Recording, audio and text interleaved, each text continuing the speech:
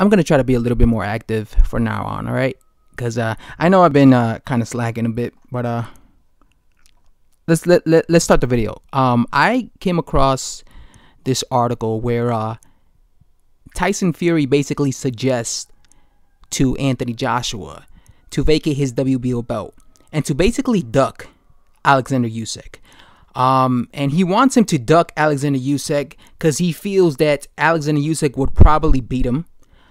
Even the guy who wrote the article, he seems to be a big fan of Oleksandr Usyk because he writes, the real problem that Usyk presents to Joshua is the possibility of him beating AJ so severely that he would make him look like a bungling amateur inside the ring. So this guy clearly thinks really highly of Oleksandr Usyk, the guy writing the article. So Tyson Fury suggests that he should duck Anthony Joshua because, that Anthony Joshua should duck Oleksandr Usyk because he feels he could beat him. Now, when it comes to me and Oleksandr Usyk, I respect Oleksandr Usyk as a fighter. I think he's obviously a really high caliber type of fighter. Because you just look at his resume, this guy has such little fights, and he basically beat everybody at cruiserweight. He dominated the cruiserweight division, right? He did what fighters in their division, at least the top dogs in their division, are supposed to do. He wiped out his division. He fought everybody that we wanted him to see him fight, and he basically made it easy. You know, most of those guys that he fought at cruiserweight, he was normally better than them, right? It was at times it was competitive in some fights, like when he fought Marius Briedis, but for the most part, he was normally dominating his opponents, right? So he was a dominant champion at cruiserweight, but obviously this is a different division, right? And he's not really done anything in the heavyweight division. So I look at Oleksandr Usyk in the heavyweight division as like a question mark. I kind of look at Oleksandr Usyk the way I look at Terence Crawford. Terence Crawford, when he was fighting at 140, he was extremely dominant, but he really hasn't fought anyone of note at 147, right?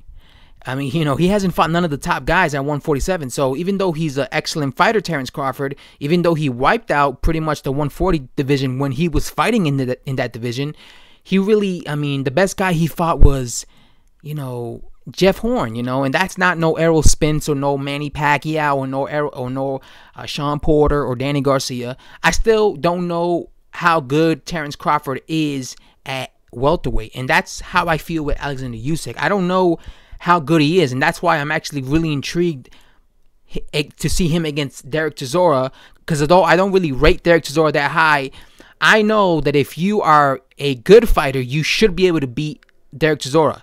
And there's a lot of question marks here. I don't know how he takes a punch at heavyweight. I don't know how his power is at heavyweight because he wasn't necessarily a big puncher at heavyweight. I mean, at cruiserweight. It wasn't like he was knocking guys out left and right at cruiserweight. So maybe it's gonna be a case where these heavyweights could take his punches and eat him like M&Ms and just walk right through this guy. Obviously, he's the #1 mandatory for Anthony Joshua's WBO belt. And I want to see that fight. I do want to see Anthony Joshua versus Oleksandr Usyk. I don't see why Anthony Joshua will duck Oleksandr Usyk, even though Tyson Fury wants him to, because I've seen interviews of Anthony Joshua saying he is looking forward to facing Oleksandr Usyk. I think that's an interesting match. I'm going to learn a lot from Oleksandr Usyk when he fights Derek Chisora. I want to see how he deals with pressure. I want to see how he's able to take the punches from Derek Chisora. Derek Chisora is going to be on him all night. Again, it won't be, you know, impossible for Oleksandr Usyk to beat Anthony Joshua because it has been done in the past. Evander Holyfield went from cruiserweight.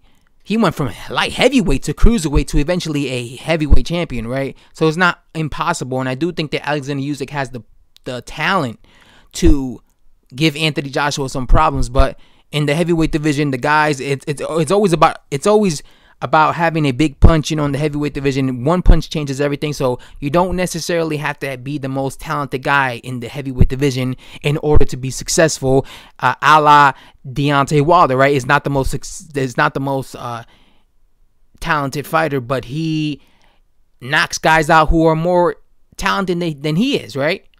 So that's why when it comes to Oleksandr Usyk in the heavyweight division is a question mark. I don't know how he's going to deal with the heavyweights. And I don't want to see Anthony Joshua vacate his WBO belt to duck Oleksandr Usyk. I want to see him defend his belt against Usyk because I think that's a good fight for both of them. You know, legacy-wise, I think it will be cool to see that fight because, first of all, if Joshua beat Oleksandr Usyk, that would look good in his resume because he just beat a former undisputed cruiserweight coming up to heavyweight. That's a good look. And the same token, it will be a good look for Oleksandr Usyk. Let's say he beats Anthony Joshua, a smaller guy coming from cruiserweight, moving up to heavyweight, and he beats Anthony Joshua and wins several belts at heavyweight. That's something that only guys like what's his name, Evander Holyfield could say, or even maybe David Haye. Only a few fighters in history who were able to go from cruiserweight, transition from cruiserweight to heavyweight and be successful, right?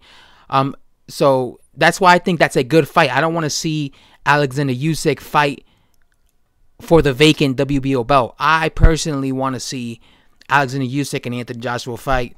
Let me know what you guys think. Do you guys think Joshua should duck Oleksandr Usyk? I don't. I want to see him fight Oleksandr Usyk, and I don't think Anthony Joshua wants to duck Oleksandr Usyk.